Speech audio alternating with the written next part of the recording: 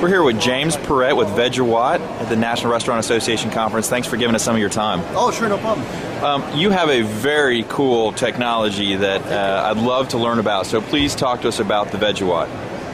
Sure. The Vegawatt is a system that's meant to be sold to restaurants. It allows restaurants to reclaim the value of their waste vegetable oil.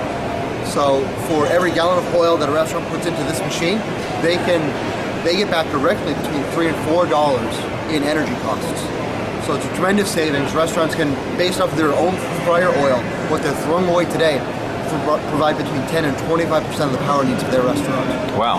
And is it a lot of oil that a restaurant throws away? Not really. We have a product range that really targets a lot of different typical establishments. Everywhere from about 30 gallons a week all the way up to 120 gallons a week. We can provide a unit that will give you a very strong financial return. Above 120 gallons a week, we can put together a custom system for you. Cool. Now, talk to us about how you came up with this system. Well, it started out honestly with selfish intent. I was at the time looking into the biodiesel craze. This was back 2007 or so, when biodiesel was really big, and the media would have you believe that you could pick up this oil for free, very easily turn it into biodiesel and drive your car for free. It's only free if you don't consider your time valuable. I looked into the amount of equipment you need, the process, how wasteful it is. You need methanol, which is a petroleum product, so you're not free of foreign oil. You need lye, which is a very hazardous chemical. Every year during the biodiesel production, a lot of people burn their houses down trying to do this stuff. 30% of what you produce is glycerin. It's a waste product. It has to be thrown away. Actually, it's treated as hazardous waste because it's contaminated with methanol and lye. And the end product, for transportation purposes, you're limited by the laws of thermodynamics to about 35% efficiency. I didn't like any of that. I looked more toward the straight vegetable oil kits, which is a change in philosophy. Rather than altering the chemical composition of the oil to run in a standard engine, you modify a standard engine so that it burns the oil inherently.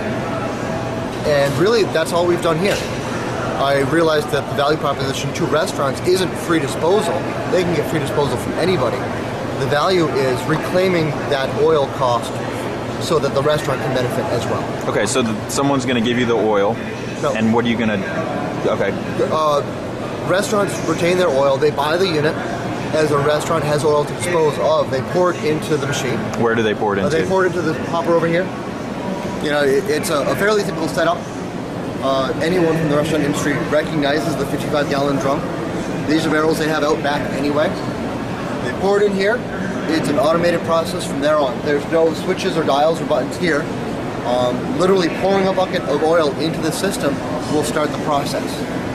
The system turns on, automatically cleans and refines that oil, filters it down to the point at which it becomes a combustible product for us in the engine.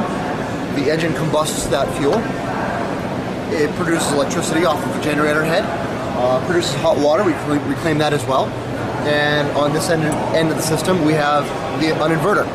That inverter allows us to tie seamlessly back into the restaurant so that we're not dedicating the unit to any specific machine or lighting. So there's no transition. When this unit is providing power, it's synchronized and seamlessly integrated into the grid. We're running parallel with the grid. We feed back into a standard distribution panel, and as this system comes up and goes down, as oil is available and depleted, there's no flicker of lights, there's no equipment that's going to come up or come down depending on this system. It's completely seamless. Cool. And how much does a system cost? This unit currently lists for $32,000. This is a 5 kilowatt unit. It will return a payback in 2 to 3 years, depending on your price of electricity and hot water. If you want to think of it in terms of a monthly lease, there's third-party leasing available, pre-approved. The rates are about $450 a month for this. The monthly benefit is about $850 a month. So a restaurant, month one, you get to pocket $400. That's not bad for a product you've been throwing away. And is this product patented? Are there ways that you're protecting? We've got patents.